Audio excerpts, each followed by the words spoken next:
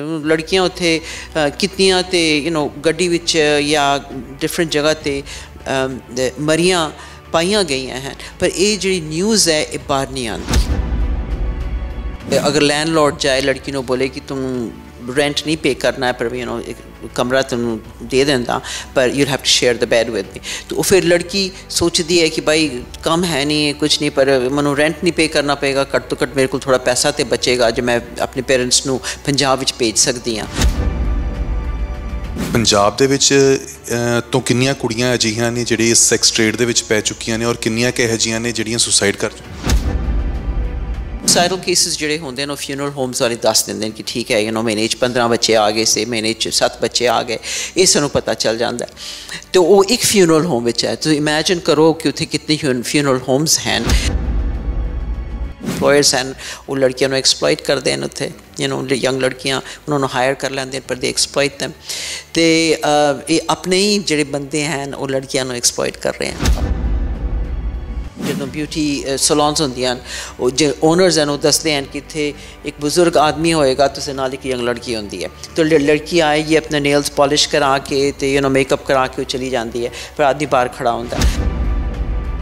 ਜਿਹੜੇ international students हैं जो इंडिया तो गए हैं, ज़्यादातर बच्चे पंजाब के हैं तो कुछ गुजरात के भी। भाई तेरे को पैसा नहीं है तो तू you can get into sex trade, तो इत्थे एटली जो महीने नहीं कमा सकती, जो तो महीने तो रेंट पे करना पैंदा, तू किस तरह पे करेंगे तो एक दिन चो पैसा तेरा बन जाएगा। ਇਹੋ ਜਿਹੇ ਸੈਕਸ਼ੂਅਲ ਐਕਟੀਵਿਟੀਜ਼ ਵਿੱਚ ਪੈ ਕੇ ਉਹਨਾਂ ਦੀ ਲਾਈਫ ਛੋਟੀ ਹੋ ਜਾਂਦੀ ਹੈ। ਛੋਟੀ ਇਸ ਕਰਕੇ ਹੁੰਦੀ ਹੈ ਕਿ ਉਹ ਡਰੱਗਸ ਵਿੱਚ ਪੈ ਜਾਂਦੇ ਹਨ, ਐਲਕੋਹਲ ਵਿੱਚ ਪੈ ਜਾਂਦੇ ਹਨ। ਮਾਪਿਆਂ ਨੂੰ ਇੱਦਾਂ ਲੱਗਦਾ ਕਿ ਪੰਜਾਬ ਦੇ ਵਿੱਚ ਨਸ਼ਾ ਬਹੁਤ ਜ਼ਿਆਦਾ ਹੈ, ਪੰਜਾਬ ਦੇ ਵਿੱਚ ਭਵਿੱਖ ਨਹੀਂ ਹੈ, ਅਸੀਂ ਆਪਣੇ ਬੱਚਿਆਂ ਨੂੰ ਬਾਹਰ ਭੇਜ ਦਈਏ, ਉੱਥੇ ਜਾ ਕੇ ਬੱਚੇ ਸਾਡੇ ਸੈੱਟ ਹੋ ਜਾਣਗੇ, ਆਪਣੀ ਜ਼ਿੰਦਗੀ ਬਣਾ ਲੈਣਗੇ। वो शराब पीते हैं, ड्रग्स लेंदे हैं, उत्थे जाके उन्होंने खुल मिल जाती है क्योंकि उत्थे कोई रोकने वाला नहीं होता। सो शराब भी ईजली अवेलेबल है। सो मुंडे कुड़ियाँ जो मिलते हैं आपस में कम शम करके आए तो बैठ के फिर शराब भी पीते हैं, ड्रग्स भी लेंदे हैं। ਪ੍ਰਵਾਸ ਪੰਜਾਬ ਦਾ ਇੱਕ ਭਖਦਾ ਮੁੱਦਾ ਹੈ। ਆਏ ਸਾਲ ਹਜ਼ਾਰਾਂ ਲੱਖਾਂ ਦੀ ਗਿਣਤੀ ਦੇ ਵਿੱਚ ਨੌਜਵਾਨ ਵਿਦੇਸ਼ਾਂ ਦੇ ਵਿੱਚ ਪੜ੍ਹਨ ਜਾਂਦੇ ਨੇ। ਨੌਜਵਾਨਾਂ ਦੇ ਮਨਾਂ ਦੇ ਵਿੱਚ ਇਹੀ ਇੱਛਾ ਹੁੰਦੀ ਹੈ ਕਿ ਅਸੀਂ ਵਿਦੇਸ਼ ਜਾਈਏ, ਵਿਦੇਸ਼ ਜਾ ਕੇ ਆਪਣਾ ਚੰਗਾ ਭਵਿੱਖ ਸਿਰਜੀਏ, ਪਰ ਨਾਲ ਨਾਲ ਉਹਨਾਂ ਦਾ ਇੱਕ ਮਨ ਦੇ ਵਿੱਚ ਇਹ ਵੀ ਹੁੰਦਾ ਹੈ ਕਿ ਅਸੀਂ ਉੱਥੇ ਰਹਿ ਕੇ ਪੱਕੇ ਹੋ ਜਾਈਏ ਔਰ ਆਪਣੀ ਜ਼ਿੰਦਗੀ ਜਿਹੜੀ ਹੈ ਉਹ ਬਾਹਰਲੇ ਦੇਸ਼ਾਂ ਦੇ ਵਿੱਚ ਹੀ ਬਿਤਾਈਏ। ਪਰ ਹਾਲ ਹੀ ਦੇ ਵਿੱਚ ਕੁਝ ਮਹੀਨਿਆਂ ਤੋਂ ਜੋ ਖਬਰਾਂ ਬਾਹਰਲੇ ਦੇਸ਼ਾਂ ਤੋਂ ਨਿਕਲ ਕੇ ਸਾਹਮਣੇ ਆ ਰਹੀਆਂ ਨੇ, ਖਾਸ ਤੌਰ ਦੇ ਉੱਤੇ ਜੇ ਮੈਂ ਕੈਨੇਡਾ ਦੀ ਗੱਲ ਕਰਾਂ ਤਾਂ ਰਿਸੈਸ਼ਨ ਚੱਲ ਰਿਹਾ ਹੈ। ਬਹੁਤ ਸਾਰੀ ਖਬਰਾਂ ਇਹ ਨਿਕਲ ਕੇ ਸਾਹਮਣੇ ਆਉਂਦੀਆਂ ਨੇ ਕਿ ਉੱਥੇ ਕੰਮ ਨਹੀਂ ਮਿਲ ਰਿਹਾ, ਬੱਚੇ ਸੜਕਾਂ ਦੇ ਉੱਤੇ ਰੁਲ ਰਹੇ ਨੇ, ਬਹੁਤ ਮਾਰੋ ਮਾਰ ਪਈ ਹੋਈ ਹੈ। ਤਾਂ ਕੈਨੇਡਾ ਦੇ ਵਿੱਚ ਬੱਚਿਆਂ ਦਾ ਇਸ ਵੇਲੇ ਕੀ ਹਾਲ ਹੈ ਔਰ ਖਾਸ ਤੌਰ ਦੇ ਉੱਤੇ ਕੁੜੀਆਂ ਉੱਥੇ ਆਪਣੀ ਜ਼ਿੰਦਗੀ ਕਿਵੇਂ ਬਤੀਤ ਕਰ ਰਹੀਆਂ ਨੇ, ਇਸ ਦੇ ਉੱਤੇ ਗੱਲਬਾਤ ਕਰਦੇ ਹਾਂ। ਸਾਡੇ ਨਾਲ ਮੈਡਮ ਸੁੰਦਰ ਸਿੰਘ ਹੋਣੀ ਮੌਜੂਦ ਨੇ, ਗੱਲਬਾਤ ਕਰਦੇ ਹਾਂ। ਮੈਡਮ ਬਹੁਤ ਬਹੁਤ ਸਵਾਗਤ ਹੈ। Thank you. ਮੈਮ ਜਿਵੇਂ ਮੈਂ ਜ਼ਿਕਰ ਕੀਤਾ, ਪ੍ਰਵਾਸ ਇੱਕ ਪੰਜਾਬ ਦਾ ਬਹੁਤ ਭਖਦਾ ਮੁੱਦਾ ਹੈ। ਹਜ਼ਾਰਾਂ ਦੀ ਗਿਣਤੀ ਦੇ ਵਿੱਚ ਨੌਜਵਾਨ ਬਾਹਰ ਜਾਂਦੇ ਨੇ ਅੱਜ ਦੇ ਟਾਈਮ ਦੇ ਵਿੱਚ। ਜੇ ਕਿਸੇ ਨੂੰ ਵੀ ਪੁੱਛੋ, ਕਿਸੇ ਵੀ ਮਾਪਿਆਂ ਨੂੰ ਪੁੱਛਿਓ ਕਿ ਕੀ ਕਰਨਾ ਹੈ, ਬੱਚਿਆਂ ਨੇ ਕੀ ਕਰਨਾ, ਉਹ ਕਹਿੰਦੇ ਨਹੀਂ ਕੈਨੇਡਾ ਭੇਜਣਾ ਹੈ। ਹਾਲ ਕੀ ਹੈ ਕੈਨੇਡਾ ਦੇ ਵਿੱਚ ਬੱਚਿਆਂ ਦਾ? ਬੱਚਿਆਂ ਦਾ ਕੈਨੇਡਾ ਵਿੱਚ ਹਾਲ ਅੱਛਾ ਨਹੀਂ ਹੈ। कई बच्चे हैं जो उत्थे पहुँचे हुए हैं तो जिन्होंने रियलाइज़ किया है कि सैटलमेंट करन वास्ते उन्होंने मेहनत करनी पेगी, वो तो फोकस्ड हैं, अपनी पढ़ाई ख़त्म कर रहे हैं, काम कर रहे हैं तो ईमानदारी नाल रह रहे हैं। पर एक बहुत लार्ज नंबर है, काफ़ी वड्डा नंबर है जोड़े बच्चे उत्थे गुमराह हो रहे हैं। तो गुमराह इस करके हो रहे हैं वो अपने कंट्रोल विच नहीं है, वो उत्थे दा माहौल इस तरह का, जॉब्स नहीं मिल रही हैं, हाउसिंग क्राइसिस है उत्थे, ठंड पै रही है, सख्त -14 है इस वक्त, तो उन्होंने बस स्टैंड ते खलोना पैंदा है, काफ़ी देर, फिर दूर दूर कम्यूट करना पैंदा है काम करन वास्ते, वापस आना, फिर पढ़ाई करनी। तो ये बच्चों की बड़ी एक प्रॉब्लम खड़ी हो गई है। जिन्होंने बच्चों को जॉब्स हैं, असी देखा है कि वो बच्चे पढ़ाई भी कर रहे हैं तो अपनी जॉब भी कर रहे हैं, तो वो सैटल करन की कोशिश करते पे। पर जिन्होंने बच्चों को जॉब्स नहीं हैं ਉਹਨਾਂ ਲਈ ਬੜੀ ਮੁਸ਼ਕਿਲ ਆ ਰਹੀ ਹੈ। ਜਿਨ੍ਹਾਂ ਬੱਚਿਆਂ ਕੋਲ ਜੌਬਸ ਹੈ ਮਗਰ ਰਹਿਣ ਦੀ ਜਗ੍ਹਾ ਨਹੀਂ ਹੈ, ਉਹਨਾਂ ਨੂੰ ਪ੍ਰੋਬਲਮਸ ਆ ਰਹੀਆਂ ਨੇ। ਗੁੰਮਰਾਹ ਕੌਣ ਕਰ ਰਿਹਾ ਹੈ? ਇਹ ਬੱਚੇ ਗੁੰਮਰਾਹ ਕਿੱਦਾਂ ਹੋ ਰਹੇ ਨੇ ਔਰ ਕਿਵੇਂ ਇਹਨਾਂ ਨੂੰ ਗਲਤ ਰਾਹ ਦੇ ਉੱਤੇ ਤੋਰਿਆ ਜਾ? ਅੱਛਾ, ਗੁੰਮਰਾਹ ਇੱਧਰੋਂ ਪੰਜਾਬ ਤੋਂ ਹੁੰਦੇ ਹਨ। ਪੰਜਾਬ ਤੋਂ ਕਿਵੇਂ? ਪੰਜਾਬ ਤੋਂ ਇਸ ਤਰ੍ਹਾਂ ਕਿ ਜਿਹੜੇ ਏਜੰਟਸ ਇਹਨਾਂ ਨੂੰ ਭੇਜਦੇ ਹਨ ਉੱਥੇ, ਉਹ ਕਈ ਵਾਰੀ ਗਲਤ ਇਨਫੋਰਮੇਸ਼ਨ ਭੇਜ, ਅਗਰ ਬੱਚਾ ਇੰਗਲਿਸ਼ ਵਿੱਚ ਫੇਲ ਕਰ ਗਿਆ ਆਈਲੈਟ, ਤਾਂ ਉਹਨਾਂ ਦੇ ਨਕਲੀ ਪੇਪਰ ਬਣਾ ਕੇ ਹਾਂ ਕਿ ਬੱਚਾ ਇੰਗਲਿਸ਼ ਜਾਣਦਾ ਹੈ ਸਭ ਕੁਛ। ਉਹ ਜਦੋਂ ਬੱਚੇ ਉੱਤੇ ਪਹੁੰਚਦੇ ਹਨ ਨਾ, ਅਤੇ ਜਦੋਂ ਕਾਲਜਸ ਜੁਆਇਨ ਕਰਦੇ ਹਨ, ਉੱਥੇ ਜਦੋਂ ਪ੍ਰੋਫੈਸਰ ਪੜ੍ਹਾਉਣ ਲੱਗਦੇ ਹਨ, ਬੱਚੇ ਨੂੰ ਕੱਖ ਨਹੀਂ ਸਮਝ ਆਉਂਦਾ ਕਿਉਂਕਿ ਅੰਗਰੇਜ਼ੀ ਨਹੀਂ ਆਉਂਦੀ ਹੈ। ਤਾਂ ਉਹ ਬੈਠੇ ਹੁੰਦੇ ਹਨ ਉੱਥੇ ਕਲਾਸ ਅਟੈਂਡ ਕਰਨ, ਪਰ ਉਹ ਕੋਈ ਬੱਚਾ ਸੁੱਤਾ ਹੁੰਦਾ ਹੈ ਕਿਉਂਕਿ ਕੰਮ ਗਿਆ, ਥੱਕ ਕੇ ਉੱਥੇ ਆਇਆ, ਬੱਚੇ ਸੋ ਜਾਂਦੇ ਹਨ। ਪ੍ਰੋਫੈਸਰਸ ਵਾਸਤੇ ਇਹ ਬੜੀ ਵੱਡੀ ਫਰਸਟ੍ਰੇਸ਼ਨ ਹੋ ਜਾਂਦੀ ਹੈ। ਸੋ ਜੀ ਜੋ ਸਟ੍ਰਿਕਟ ਐਂਡ ਪ੍ਰੋਫੈਸਰਸ, ਉਹ ਬੋਲਦੇ ਹਨ ਕਿ ਠੀਕ ਹੈ, ਅਗਰ ਤੁਸੀਂ ਕਲਾਸ ਵਿੱਚ ਨਾ ਆਓ ਜਾਂ ਕਲਾਸ ਵਿੱਚ ਤੁਸੀਂ ਅਟੈਂਟਿਵ ਨਹੀਂ ਹੋ, ਜੇ ਤੁਹਾਨੂੰ ਕਲਾਸ ਵਿੱਚ ਕੁਛ ਸਮਝ ਨਹੀਂ ਆ ਰਿਹਾ, ਅਸੀਂ ਤੁਹਾਨੂੰ ਪਾਸ ਨਹੀਂ ਕਰਾਂਗੇ। ਅਤੇ ਬੱਚੇ ਫਿਰ ਗੁੰਮਰਾਹ ਹੋ ਜਾਂਦੇ ਹਨ। ਅਤੇ ਫਿਰ ਦੁਬਾਰਾ ਉਹਨਾਂ ਨੂੰ ਕੋਰਸ ਲਾਉਣਾ ਪੈਂਦਾ, ਦੁਬਾਰਾ ਕੋਰਸ ਲਾਉਣ ਵਾਸਤੇ ਹੋਰ ਪੈਸੇ ਦੇਣੇ ਪੈਂਦੇ ਹਨ। ਸੋ ਕੁਝ ਕਾਲਜ ਦੀ ਗਲਤੀ ਹੈ, ਕੁਝ ਵੱਡੀ ਗਲਤੀ ਏਜੰਟਸ ਦੀ ਹੈ ਜੋ ਇੱਧਰੋਂ ਭੇਜਦੇ ਹਨ ਔਰ ਗਲਤ ਇਨਫੋਰਮੇਸ਼ਨ ਦੇ ਕੇ ਕਿ ਕੈਨੇਡਾ ਜਾਓਗੇ ਕੋਈ ਪ੍ਰੋਬਲਮ ਨਹੀਂ ਹੈ, ਉੱਥੇ ਜੌਬਸ ਮਿਲ ਜਾਣਗੀਆਂ, ਉੱਥੇ ਤੁਸੀਂ ਝੱਟ ਸੈਟਲ ਹੋ ਜਾਓਗੇ, ਤੁਹਾਡੇ ਕੋਲ ਪੈਸਾ ਆ ਜਾਏਗਾ, ਜੋ ਕੁਛ ਤੁਸੀਂ ਲੋਨ ਸ਼ੋਨ ਲਿੱਤਾ ਹੈ ਤੁਸੀਂ ਪੇਰੈਂਟਸ ਤੁਹਾਡੇ ਵਾਪਸ ਕਰ ਦੇਣਗੇ।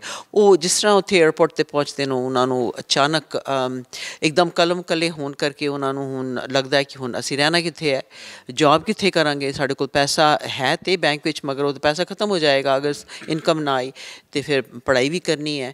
ਸੋ ਉਹ ਫਿਰ ਜਿਹੜਾ ਬੱਚਾ ਉਹ ਘਬਰਾ ਜਾਂਦਾ ਹੈ। ਇਹ ਸਾਰੇ ਸਰਕਮਸਟਾਂਸਿਸ ਦੇ ਵਿੱਚੋਂ ਬਾਹਰ ਨਿਕਲਣ ਦੇ ਲਈ ਬੱਚੇ ਸ਼ਾਰਟਕਟ ਉੱਥੇ ਕੀ ਅਪਣਾ ਰਹੇ ਨੇ ਔਰ ਫਿਰ ਕਿਹੜੇ ਰਾਹਾਂ ਦੇ ਉੱਤੇ ਤੁਰਨ ਲੱਗ ਗਏ ਨੇ?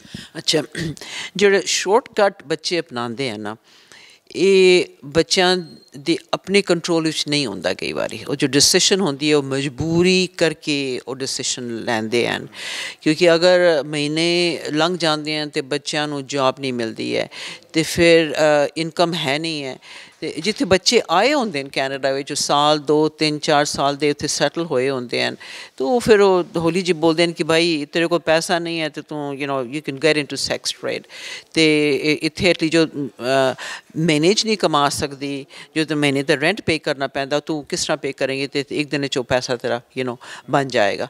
ਸੋ ਫਿਰ ਸੋਚ ਸਾਚ ਕੇ ਘਬਰਾ ਕੇ ਲੜਕੀਆਂ ਇਸ ਕੰਮ ਵਿੱਚ ਪੈ ਜਾਂਦੀਆਂ ਹਨ। ਫਿਰ ਉਹ ਰੀਅਲਾਈਜ਼ ਕਰਦੀਆਂ ਹਨ ਕਿ ਇੱਥੇ ਪੈਸਾ ਬਣਾਉਣਾ ਮੁਸ਼ਕਿਲ ਨਹੀਂ ਹੈ, ਪਰ ਉਹ ਇਹ ਸ਼ਾਰਟ ਟਰਮ ਹੈ, ਇਹ ਸ਼ਾਰਟ ਟਰਮ ਡਿਸੀਸ਼ਨ ਹੈ, ਪਰ ਉਹ ਜਾਣਦੀਆਂ ਨਹੀਂ ਕਿ ਇਹੋ ਜਿਹੇ ਸੈਕਸ਼ੂਅਲ ਐਕਟੀਵਿਟੀਜ਼ ਵਿੱਚ ਪੈ ਕੇ ਉਹਨਾਂ ਦੀ ਲਾਈਫ ਛੋਟੀ ਹੋ ਜਾਂਦੀ ਹੈ। ਛੋਟੀ ਇਸ ਕਰਕੇ ਹੁੰਦੀ ਹੈ ਕਿ ਉਹ ਡਰੱਗਸ ਵਿੱਚ ਪੈ ਜਾਂਦੀਆਂ ਹਨ, ਐਲਕੋਹਲ ਵਿੱਚ ਪੈ ਜਾਂਦੀਆਂ ਹਨ, ਮਰਡਰ ਹੋ ਜਾਂਦੀਆਂ ਹਨ। ਲੜਕੀਆਂ ਉੱਥੇ ਕਿਤਨੀਆਂ ਤੇ ਗੱਡੀ ਵਿੱਚ ਜਾਂ ਡਿਫਰੈਂਟ ਜਗ੍ਹਾ 'ਤੇ ਮਰੀਆਂ ਪਾਈਆਂ ਗਈਆਂ ਹਨ, ਪਰ ਇਹ ਜਿਹੜੀ ਨਿਊਜ਼ ਹੈ ਇਹ ਬਾਹਰ ਨਹੀਂ ਆਉਂਦੀ। ਸੋ ਪੋਲੀਟੀਸ਼ੀਅਨਸ ਨੂੰ ਪਤਾ ਹੈ, ਸਭ ਜਾਣਦੇ ਹਨ ਕਿ it's a social issue.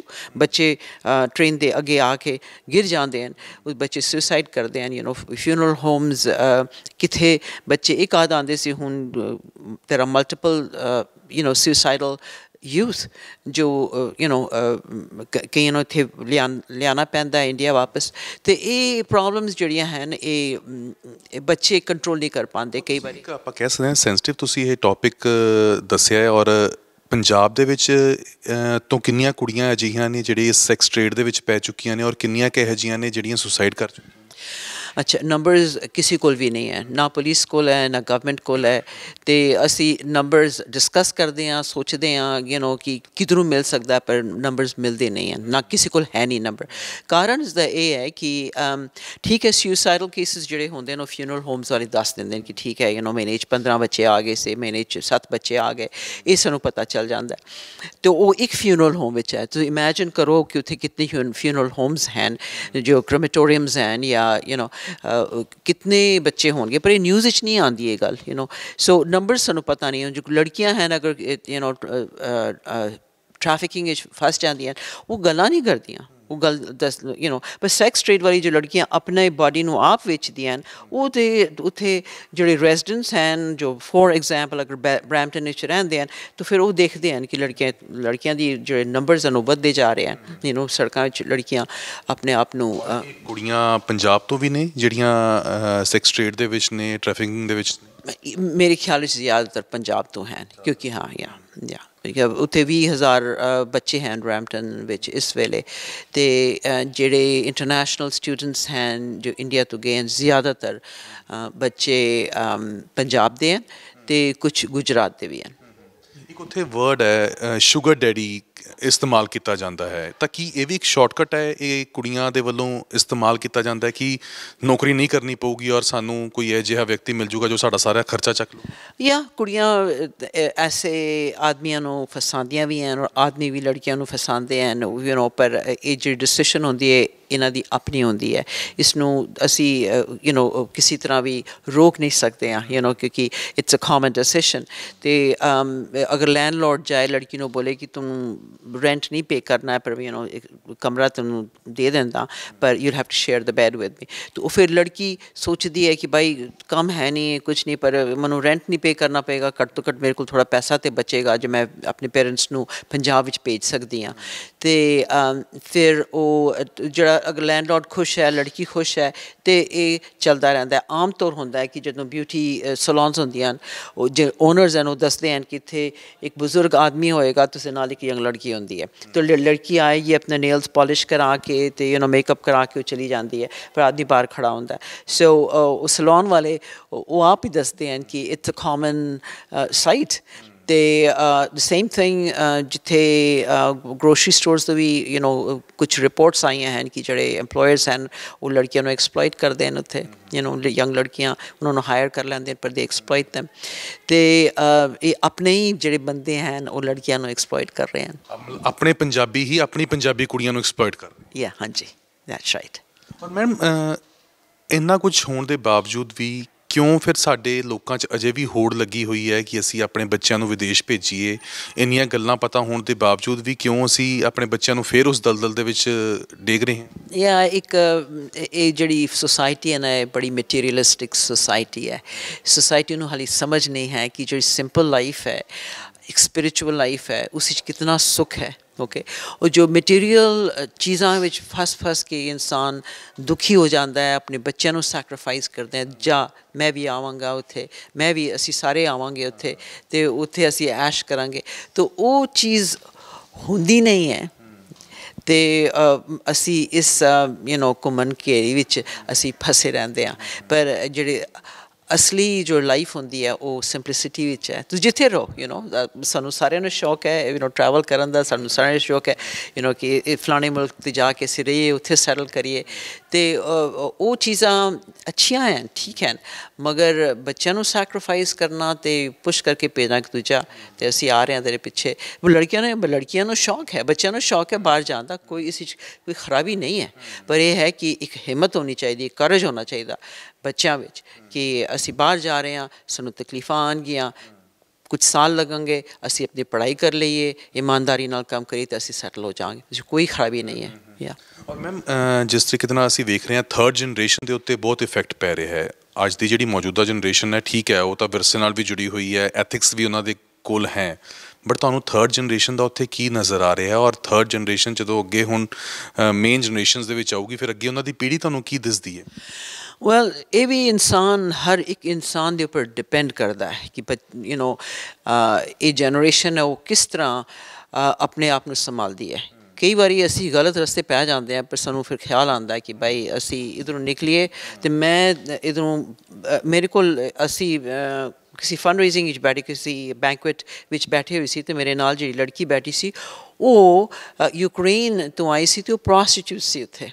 Okay, तो सॉरी प्रोस्टिट्यूट इत्थे आके बनी, उसनों इत्थे कैनेडा लियांदा गया, तो इत्थे आई सी बेबी सिटिंग करन वास्ते, तो वो एक्चुअली बेबी सिटिंग नहीं सी, वो प्रोस्टिट्यूशन सी, तो मगर वो सब कुछ करती रही है। तो उसने किताब लिखी है डिटेल विच, मैं पढ़ी है किताब, तो पर उसने मन बना लेता सी कि मैं इस विचों निकलना है, तो फिर हौली हौली पुलिस ने रिपोर्ट किया, पुलिस ने रिपोर्ट, फिर पुलिस ने हेल्प किया, फिर डिटेक्टिव्स, फिर सारे मिला के जिहड़े प्रोस्टिट्यूशन करांदे सन उन्होंने पकड़िया तो इसनों बाहर निकाल के जॉब मिली, इसने किताब लिखी तो हुण सारी कम्यूनिटी नाल है, जो गवर्नमेंट है उन्होंने वास्ते वो एडवाइस देंदी है, शी इज़ एन एडवाइज़र कि जिहड़े बच्चे इस ट्रेड विच इन्होंने लियाया जाता डिफरेंट कंट्रीज़ तो प्रोस्टिट्यूशन कराने वास्ते तो उन्होंने फिर वो प्रोटेक्ट करती है। ਜਿਵੇਂ ਪੰਜਾਬ ਦੇ ਵਿੱਚ ਇਸ ਵੇਲੇ ਦੇ ਹਾਲਾਤ ਨੇ ਉਹ ਇਹ ਨਹੀਂ, ਮਾਪਿਆਂ ਨੂੰ ਇੱਦਾਂ ਲੱਗਦਾ ਕਿ ਪੰਜਾਬ ਦੇ ਵਿੱਚ ਨਸ਼ਾ ਬਹੁਤ ਜ਼ਿਆਦਾ ਹੈ, ਪੰਜਾਬ ਦੇ ਵਿੱਚ ਭਵਿੱਖ ਨਹੀਂ ਹੈ, ਅਸੀਂ ਆਪਣੇ ਬੱਚਿਆਂ ਨੂੰ ਬਾਹਰ ਭੇਜ ਦਈਏ, ਉੱਥੇ ਜਾ ਕੇ ਬੱਚੇ ਸਾਡੇ ਸੈੱਟ ਹੋ ਜਾਣਗੇ, ਆਪਣੀ ਜ਼ਿੰਦਗੀ ਬਣਾ ਲੈਣਗੇ। ਪਰ ਨਸ਼ੇ ਦੀਆਂ ਜਦੋਂ ਖਬਰਾਂ ਸਾਨੂੰ ਕੈਨੇਡਾ ਤੋਂ ਸੁਣਨ ਨੂੰ ਮਿਲਦੀਆਂ ਨੇ ਤਾਂ ਉਹ ਸ਼ਾਇਦ ਮੈਨੂੰ ਲੱਗਦਾ ਕਿ ਉਹ ਪੰਜਾਬ ਦੇ ਹੀ ਬਰਾਬਰ ਸਾਨੂੰ ਇਸ ਵੇਲੇ ਨਜ਼ਰ ਆ ਰਹੀਆਂ ਨੇ। ਨਸ਼ਾ ਕੀ ਪੰਜਾਬ ਦੇ ਨਾਲ ਹੀ ਵਾਂਗੂ ਹੀ ਕੈਨੇਡਾ ਦੇ ਵਿੱਚ ਚੱਲ ਰਿਹਾ ਹੈ, ਬੱਚੇ ਡਰੱਗਸ ਦੇ ਵਿੱਚ ਪਏ ਹੋਏ ਨੇ? मेरे ख्याल विच इधरों जिहड़े बच्चे गए हैं जो शराब पींदे हैं, ड्रग्स लैंदे हैं, उत्थे जाके उन्होंने खुल मिल जाती है क्योंकि उत्थे कोई रोकन वाला नहीं होंदा। सो शराब भी ईजली अवेलेबल है। सो मुंडे कुड़ियां जदों मिलते हैं आपस में कम शम करके आए तो बैठ के फिर शराब भी पींदे हैं, ड्रग्स भी लैंदे हैं। तो मेरे ख्याल विच कंडीशनस कई बच्चों की उत्थे खराब है। तो जिहड़े बच्चे हैं सियाणे हैं जो समझ जाते हैं कि असीं हुण अपनी नवी लाइफ चालू करनी है, इत्थे ये सब नहीं करना, वो हैं थोड़े बच्चे जो उस तरह के भी हैं, मगर या प्रॉब्लम्स उत्थे हैं। ਤੁਹਾਡੀ NGO ਕੀ ਕੰਮ ਕਰ ਰਹੀ ਹੈ ਔਰ ਕੀ ਸਿਰਫ ਕੁੜੀਆਂ ਵਾਸਤੇ ਹੀ ਤੁਹਾਡੇ ਵੱਲੋਂ ਮਦਦ ਕੀਤੀ ਜਾ ਰਹੀ ਹੈ ਜਾਂ ਓਵਰਆਲ ਜਿੰਨੇ ਵੀ ਬੱਚੇ ਨੇ ਸਭ ਨੂੰ ਤੁਸੀਂ ਦੇਖਦੇ ਹੋ, ਉਹਨਾਂ ਦੇ ਨਾਲ ਤੁਸੀਂ ਸਾਥ ਦਿੰਦੇ? ਅਸੀਂ ਸਾਡੀ ਜਿਹੜੀ organisation it's N open organisation, ਨਾਂ ਹੈ ਐਲਸਪੈਥ ਹੇਵਰਡ ਸੈਂਟਰ ਫॉर ਵੂਮਨ। ਇਹ 33 ਈਅਰਸ ਅਗੋ ਇਹ ਨਾਂ ਦਿੱਤਾ ਗਿਆ ਸੀ, ਪਰ ਇਹ ਆਰਗੇਨਾਈਜੇਸ਼ਨ ਬਹੁਤ ਇਵੋਲਵ ਕਰ ਗਈ ਹੈ। ਸੀਨੀਅਰਸ ਜਿਹੜੇ ਖਾਸ ਕਰਕੇ ਮੇਲ ਸੀਨੀਅਰਸ ਜੋ ਆਈਸੋਲੇਟਡ ਫੀਲ ਕਰਦੇ ਨੇ ਉਹ ਵੀ ਉੱਥੇ ਆਉਂਦੇ ਰਹੇ। ਹੁਣ ਜਿਹੜੇ ਸੀਨੀਅਰਸ ਆਉਂਦੇ ਹਨ, ਔਰਤਾਂ ਹਨ, ਵਿਡੋਜ਼ ਹਨ, ਵਿਡੋਅਰਸ ਹਨ, ਉਹਨਾਂ ਵਾਸਤੇ ਸਾਡੇ ਕੋਲ ਪ੍ਰੋਗਰਾਮਸ ਹਨ ਵਗੈਰਾ। ਅਤੇ ਲੜਕੇ ਵੀ ਆਉਂਦੇ ਹਨ, ਲੜਕੀਆਂ ਵੀ आंदी, जो भी आंदा असी किसी नूं सर्विस डिनाई नहीं करते हैं, पर ज़्यादातर इंटरनेशनल स्टूडेंट्स विचों लड़कियां आंदियां। ਕੀ ਉਹਨਾਂ ਦੀ ਦਿੱਕਤਾਂ ਕੀ ਹੁੰਦੀਆਂ ਨੇ ਔਰ ਕੀ ਤੁਹਾਡੀ ਆਰਗੇਨਾਈਜੇਸ਼ਨ ਤੋਂ ਆ ਕੇ ਉਹ ਮਦਦ ਮੰਗਦੀਆਂ ਨੇ ਔਰ ਕੀ ਆਪਣੀਆਂ ਸਮੱਸਿਆਵਾਂ ਤੁਹਾਡੇ ਸਾਹਮਣੇ ਰੱਖਦੀਆਂ? ਸਭ ਤੋਂ ਵੱਡੀ ਉਹਨਾਂ ਦੀ ਸਮੱਸਿਆ ਹੈ ਇਨਕਮ, जॉब्स चाहिए। दूसरी समस्या है उन्होंने कोल कार नहीं है रहने वास्ते। वो जो कंप्लेन लैके आती हैं मेरे ऑफिस, बोलते बस 15 दिन हैं तो लीज़ ख़त्म हो जाएगी तो मेरे को कार नहीं है रहने वास्ते। तो फिर सानू कुछ करना पैंदा है, तो असी घबरा जाते हैं। नींद साड़ी खराब हो जाती है कि भाई बच्चा है 15 दिन बाद क्या करेगा। तो फिर सानू रियल एस्टेट एजेंट्स नू फोन करना पैंदा है, हाउसिंग नू फोन करना पैंदा है, शैल्टर्स नू फोन करना पैंदा है कि किसी जगह इस बेटी नू शैल्टर मिल जाए थोड़ी देर लिए, जिद तक इसनू कोई परमानेंट जगह नहीं मिल जाती है। सो पर लैंडलॉर्ड्स हैं डरते हैं, और रेंट नहीं देंगे। पर साड़ी कॉन्टैक्ट्स हैं, साड़ी पार्टनरशिप है हाउसिंग के नाल। जिहड़े सिनेरियो कोविड तो बाद बहुत खराब होया क्योंकि कोविड दे विच जिस तरीके नाल लोन रेट्स घटा दिते गए सीगे, लोगों ने बहुत सारे घर खरीद लिते और हाउसिंग क्राइसिस उत्थे जिन्ना वध इस वेले वेखण नूं मिल रहा है। तुहानूं लगदा है कि यह ठीक होऊगा? हालांकि इमीग्रेशन मिनिस्टर ने भी ऐलान जरूर कर दिता कि इमीग्रेशन उन्नी होगी जिन्ने हाउसिंग उत्थे होणगे, पर इस वेले दी स्थिति तुहानूं की नज़र आउंदी है? उत्थे हाउसिंग क्राइसिस जो चल रहा है ये तुहानूं ठीक हुंदा होया नज़र आउंदा है?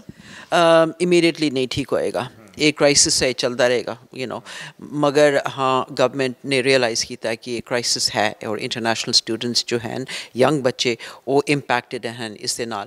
ते बेसमेंट किन्ने किन्ने बच्चे रह रहे हैं? हुण डिपेंड करता है, एक इंसान को एक घर है बेसमेंट च अगर जितने भी बेड्स पै जान उतने फिर वो रेंट कर लेंदे बच्चों नूं।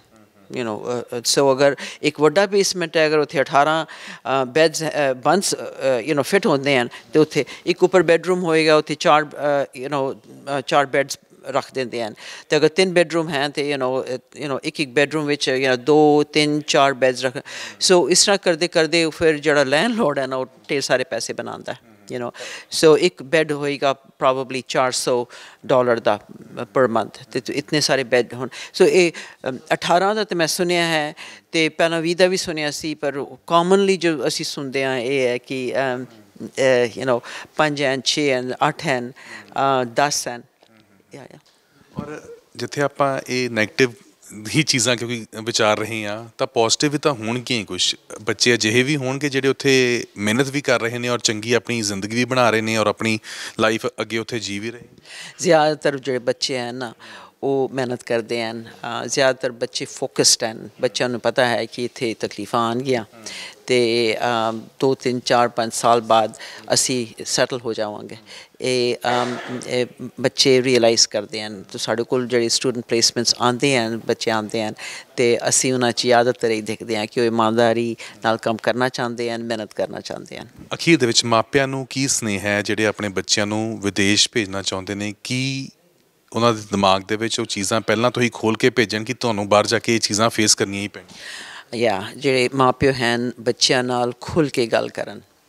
ਅਤੇ ਬੱਚਿਆਂ ਨੂੰ ਇੱਕ ਓਪਨ ਐਵਨਿਊ ਮਿਲਣਾ ਚਾਹੀਦਾ ਕਿ ਜਿਹੜੇ ਬੱਚੇ ਹਨ ਮਾਂ ਪਿਓ ਨਾਲ ਖੁੱਲ੍ਹ ਕੇ ਗੱਲ ਕਰ। ਸਾਡੇ ਕੋਲ ਗਲਤੀ ਹੋਈ ਹੈ ਪਰ ਪੇਰੈਂਟਸ ਨੂੰ ਪਤਾ ਹੋਣਾ ਚਾਹੀਦਾ ਅਤੇ ਕਿ ਪੇਰੈਂਟਸ ਡਾਂਟਣਗੇ, ਪਨਿਸ਼ ਕਰਨ, ਜੋ ਵੀ ਕਰਨ, ਨਾਰਾਜ਼ ਹੋਣ, ਪਰ ਸਾਰੀਆਂ ਗੱਲਾਂ ਪੇਰੈਂਟਸ ਨੂੰ ਪਤਾ ਹੋਣੀਆਂ ਕਿਉਂਕਿ ਪੇਰੈਂਟਸ ਜੋ ਹਨ ਉਹ ਹੱਲ ਲੱਭ ਸਕਦੇ ਹਨ ਆਪਣੇ ਬੱਚਿਆਂ ਲਈ। ਇਸ ਕਰਕੇ ਜਿਹੜੀ ਓਪਨ ਕਮਿਊਨੀਕੇਸ਼ਨ ਹੈ ਨਾ ਉਹ ਹੋਣੀ ਚਾਹੀਦੀ ਅਤੇ ਪੇਰੈਂਟਸ ਨੂੰ ਇਹ ਸਮਝਣਾ ਚਾਹੀਦਾ ਕਿ ਬੱਚਿਆਂ ਦੇ ਉੱਪਰ ਪੈਸੇ ਘਰ ਭੇਜਣ ਵਾਸਤੇ ਪ੍ਰੈਸ਼ਰ ਨਾ ਪਾਉਣ। ਤੁਹਾਡਾ ਮਕਸਦ ਅੱਜ ਇਸ ਪ੍ਰੈਸ ਕਾਨਫਰੰਸ ਦਾ ਇਸ਼ੂਜ਼ ਸਾਹਮਣੇ ਲੈ ਕੇ ਆਉਣ ਦਾ ਮਕਸਦ ਇਹ ਸੀ ਕਿ ਪੇਰੈਂਟਸ ਜੋ ਪੰਜਾਬ ਵਿੱਚ ਹਨ ਉਹਨਾਂ ਨੂੰ ਇੱਕ ਮੈਸੇਜ ਮਿਲ ਜਾਏ ਕਿ ਜਿੱਥੇ ਬੱਚਿਆਂ ਨੂੰ ਉੱਥੇ ਸੈਟਲ ਕਰਨਾ ਮੁਸ਼ਕਿਲ ਲੱਗ ਰਿਹਾ ਅਤੇ ਜੋ ਇੱਥੇ ਜਿਹੜੇ ਯੂਥ ਹਨ ਜੋ ਜਾਣਾ ਚਾਹੁੰਦੇ ਹਨ ਕੈਨੇਡਾ ਉਹਨਾਂ ਨੂੰ ਵੀ ਪਤਾ ਹੋਣਾ ਚਾਹੀਦਾ ਕਿ ਉੱਥੇ ਜਿਹੜੀ ਸੈਟਲਮੈਂਟ ਹੈ ਉਹ ਮੁਸ਼ਕਿਲ ਹੈ ਅਤੇ ਅਗਰ ਮੈਂਟਲੀ ਪ੍ਰੀਪੇਅਰਡ ਰਹਿਣਗੇ ਅਤੇ ਫਿਰ ਉਹ ਜੋ ਮੁਸ਼ਕਿਲ ਨਹੀਂ ਲੱਗਦੀਆਂ। ਕਿਉਂਕਿ ਉਹ ਵੀ 40 ਲੱਖ ਰੁਪਇਆ ਲਾ ਕੇ ਬੱਚੇ ਨੂੰ ਭੇਜ ਰਹੇ ਨੇ ਤਾਂ ਜੇ 40 ਲੱਖ ਇੱਥੇ ਹੀ ਇਨਵੈਸਟ ਕਰਕੇ ਉਹਨੂੰ ਕੋਈ ਬਿਜ਼ਨਸ ਖੋਲ੍ਹ ਦੇਣ, ਉਸ ਦੀ ਕਿਸੇ ਹੋਰ ਥਾਂ ਦੇ ਵਿੱਚ ਇਨਵੈਸਟਮੈਂਟ ਕਰ ਦੇਣ, ਤੁਹਾਨੂੰ ਲੱਗਦਾ ਨਹੀਂ ਕਿ ਇੱਥੇ ਵੀ ਚੰਗਾ ਭਵਿੱਖ ਬਣ ਸਕਦਾ? ਆਫ ਕੋਰਸ ਲਾਈਫ ਜੋ ਇੰਡੀਆ ਵਿੱਚ ਹੈ ਉਹ ਬੜੀ ਸ਼ਾਨਦਾਰ ਲਾਈਫ ਹੈ। ਮੈਂ ਹੈਰਾਨ ਹੁੰਦੀ ਹਾਂ ਕਿ ਉੱਥੇ ਕੈਨੇਡਾ ਵਿੱਚ ਲੋਕ ਕਿਉਂ ਆਉਣਾ ਚਾਹੁੰਦੇ ਹਨ। ਉਹ ਜੋ ਲਾਈਫ ਸੀ 70 ਸਾਲ ਪਹਿਲਾਂ ਜਾਂ 50 ਸਾਲ ਪਹਿਲਾਂ ਉਹ ਡਿਫਰੈਂਟ ਸੀ। ਹੁਣ ਜਿਹੜੀ ਲਾਈਫ ਹੈ ਉੱਥੇ it's different. Life in Punjab in India is much better. ਇੱਥੇ ਹਰ ਤਰ੍ਹਾਂ ਦੇ ਰਿਲੈਕਸੇਸ਼ਨ ਹੈ, ਇੱਥੇ ਸੋਸ਼ਲ ਸਰਕਲਸ ਹਨ, ਤੁਹਾਡੇ ਰਿਸ਼ਤੇਦਾਰ ਹਨ, ਸਭ ਕੁਝ। ਇੱਥੇ ਲਾਈਫ ਬਹੁਤ ਅੱਛੀ ਹੈ। ਕਲਾਈਮੇਟ ਇਤਨੀ ਅੱਛੀ ਹੈ, ਗਰੀਨਰੀ ਹੈ, ਹਰ ਚੀਜ਼ ਮਿਲਦੀ ਹੈ ਇੱਥੇ, ਕਿਸੇ ਚੀਜ਼ ਦਾ ਘਾਟਾ ਨਹੀਂ ਹੈ। ਕਿਉਂ ਜਾਣਾ ਚਾਹੁੰਦੇ ਹਨ ਉੱਥੇ, ਮੈਨੂੰ ਨਹੀਂ ਸਮਝ ਆਉਂਦੀ। ਮੈਮ ਕਿਉਂਕਿ ਗੱਲਾਂ ਬਹੁਤ ਸਾਰੀਆਂ ਨੇ ਔਰ ਸਮਾਂ ਥੋੜ੍ਹਾ ਹੈ, ਇੱਕ ਹੋਰ ਸਵਾਲ ਮੇਰੇ ਜ਼ਿਹਨ ਦੇ ਵਿੱਚ ਆਇਆ ਕਿਉਂਕਿ ਪਿੱਛੇ ਜੇ ਅਸੀਂ ਵੇਖਿਆ ਕਿ ਏਅਰਪੋਰਟ ਤੋਂ ਇੱਕ ਕੁੜੀ ਨੂੰ ਵੀ ਡਿਟੇਨ ਕੀਤਾ ਗਿਆ, ਫੜਿਆ ਗਿਆ, LOC ਉਹਦਾ ਜਾਰੀ ਹੋਇਆ ਸੀ ਔਰ ਇੱਕ ਮੁੰਡੇ ਨੂੰ ਵੀ ਫੜਿਆ ਗਿਆ ਹੈ। ਬਹੁਤ ਸਾਰੇ ਇਹੋ ਜਿਹੇ ਕੇਸਿਸ ਆ ਰਹੇ ਨੇ ਕਿ ਕੁੜੀਆਂ ਬਾਹਰ ਚਲੀ ਜਾਂਦੀਆਂ ਨੇ ਮੁੰਡਿਆਂ ਨੂੰ ਇਹ ਵਿਸ਼ਵਾਸ ਦਿਵਾ ਕੇ ਕਿ ਉੱਥੇ ਜਾ ਕੇ ਮੈਂ ਵਿਆਹ ਕਰਵਾ ਕੇ ਤੁਹਾਨੂੰ ਉੱਥੇ ਬੁਲਾ ਲਵਾਂਗੀ, ਪਰ ਮੁੜ ਕੇ ਨਹੀਂ ਬੁਲਾਇਆ ਜਾਂਦਾ। ਔਰ ਇੱਦਾਂ ਹੀ ਹੁੰਦਾ ਮੁੰਡਿਆਂ ਦਾ ਨਾ ਕਿ ਮੁੰਡੇ ਵਿਆਹ ਕਰਾ ਕੇ ਚਲੇ ਜਾਂਦੇ ਔਰ ਕਹਿੰਦੇ ਨੇ ਕਿ ਕੁੜੀਆਂ ਨੂੰ ਬੁਲਾਵਾਂਗੇ ਪਰ ਨਹੀਂ ਬੁਲਾਉਂਦੇ। ਇਹੋ ਜਿਹੇ ਕੇਸਿਸ ਵੀ ਬਹੁਤ ਜ਼ਿਆਦਾ ਹੋ ਰਹੇ। ਇਹ ਦੋਨੋਂ ਤਰਫੋਂ ਕੇਸਿਸ ਹੋ ਰਹੇ ਹਨ। ਪਹਿਲਾਂ ਤਾਂ ਜ਼ਿਆਦਾਤਰ ਲੜਕੀਆਂ ਦੇ ਕੇਸਿਸ ਸੁਣੇ ਦੇ ਹੁੰਦੇ ਸੀ ਕੁਝ ਸਾਲ ਪਹਿਲਾਂ, ਪਰ ਹੁਣ ਲੜਕੀਆਂ ਬੋਲਦੀਆਂ ਹਨ ਕਿ ਅਸੀਂ ਵੀ ਹੁਸ਼ਿਆਰ ਹੋ ਗਏ ਹਾਂ ਅਤੇ ਅਸੀਂ ਵੀ ਇਹੀ ਕੰਮ ਕਰਨਾ ਹੈ ਅਤੇ ਉਹ ਇੱਥੇ ਲੜਕੀਆਂ ਨਾਲ ਸ਼ਾਦੀ ਕਰ ਲੈਂਦੀਆਂ ਹਨ ਅਤੇ ਲੜਕੀਆਂ ਦੇ ਫੈਮਿਲੀ ਨੂੰ ਬੋਲਦੀਆਂ ਹਨ ਕਿ ਸਾਨੂੰ ਪੈਸੇ ਦਿਓ, ਮੈਨੂੰ ਪੈਸੇ ਦਿਓ ਅਤੇ ਮੈਂ ਕੈਨੇਡਾ ਜਾਣਾ, ਉੱਥੇ ਮੇਰੇ ਖਰਚੇ ਹਨ, ਟੈਲੀਫੋਨ ਹੈ ਅਤੇ ਰੈਂਟ ਹੈ, ਉਹ ਤੁਸੀਂ ਪੇ ਕਰੋ। ਅਤੇ ਉਹ ਲਾਲਚ ਵਿੱਚ ਆ ਕੇ ਜਿਹੜੇ ਲੜਕੇ ਦੇ ਪੇਰੈਂਟਸ ਹਨ ਉਹ ਬੋਲਦੇ ਹਾਂ ਠੀਕ ਹੈ ਕਿਉਂਕਿ ਤੂੰ ਚਲੀ ਜਾਏਂਗੀ ਤਾਂ 3 ਸਾਲਾਂ ਬਾਅਦ ਅਸੀਂ ਵੀ ਆ ਜਾਵਾਂਗੇ ਉੱਥੇ। ਅਤੇ ਉਹ ਲਾਲਚ ਕਰਕੇ ਜਿਹੜੇ ਹੈ ਨਾ ਉਹ ਮਾਂ ਪਿਓ ਆਪਣੇ ਬੱਚਿਆਂ ਨਾਲ ਇਹ ਖੇਲ ਖੇਲਦੇ ਨੇ, ਅੱਛੀ ਗੱਲ ਨਹੀਂ ਹੈ। ਲੜਕੀਆਂ ਜੋ ਕੰਮ ਕਰ ਰਹੀਆਂ ਨੇ ਇਹੋ ਜਿਹੇ ਕੰਮ ਕਰਦੀਆਂ ਨੇ ਬਿਲਕੁਲ ਗਲਤ ਹੈ, I am totally against it. ਅਤੇ ਪਹਿਲਾਂ ਲੜਕੇ ਕਰਦੇ ਸਨ ਉਹ ਵੀ ਗਲਤ ਸੀ। ਅਤੇ ਇਹ ਜਿਹੜੇ ਸੁਸਾਈਟਲ ਪ੍ਰੋਬਲਮਸ ਹਨ ਨਾ ਇਹ ਅੱਛੀਆਂ ਨਹੀਂ ਹਨ and it should never B supported. ਬਹੁਤ ਧੰਨਵਾਦ ਸਮਾਂ ਦੇਣ ਦੇ ਲਈ, ਗੱਲਬਾਤ ਕਰਨ ਦੇ ਲਈ। Thank you. ਤਾਂ ਇਹ ਤਸਵੀਰ ਤੋਂ ਜਾਣੂ ਕਰਵਾਇਆ ਹੈ ਕੈਨੇਡਾ ਦੀ। ਕੈਨੇਡਾ ਦੇ ਵਿੱਚ ਕੀ ਹਾਲਾਤ ਨੇ, ਕਿਹੋ ਜਿਹੀ ਸਥਿਤੀ ਬਣੀ ਹੋਈ ਹੈ। ਬਹੁਤੇ ਬੱਚੇ ਉੱਥੇ ਗਲਤ ਰਾਹਾਂ ਦੇ ਉੱਤੇ ਤੁਰਨ ਲੱਗ ਗਏ ਨੇ, ਗੁੰਮਰਾਹ ਹੋ ਚੁੱਕੇ ਨੇ। ਤਾਂ ਲੋੜ ਹੈ ਮਾਪਿਆਂ ਨੂੰ ਕਿ ਜੇਕਰ ਤੁਸੀਂ ਆਪਣੇ ਬੱਚਿਆਂ ਨੂੰ ਵਿਦੇਸ਼ ਦੇ ਵਿੱਚ ਭੇਜ ਰਹੇ ਹੋ ਤਾਂ ਪਹਿਲਾਂ ਇੱਕ ਵਾਰ ਆਹ ਗੱਲ ਸੁਣ ਲਓ, ਆਪਣੇ ਬੱਚਿਆਂ ਨੂੰ ਪ੍ਰੀਪੇਅਰ ਕਰ ਲਓ, ਤਾਂ ਹੀ ਬੱਚਿਆਂ ਨੂੰ ਵਿਦੇਸ਼ ਦੇ ਵਿੱਚ ਭੇਜਣ ਦੀ ਕੋਸ਼ਿਸ਼ ਕਰਿਓ। ਕੈਮਰਾ ਪਰਸਨ ਜਸ਼ਨ ਦੇ ਨਾਲ ਗਗਨਦੀਪ ਸਿੰਘ, ਪ੍ਰੋ ਪੰਜਾਬ TV।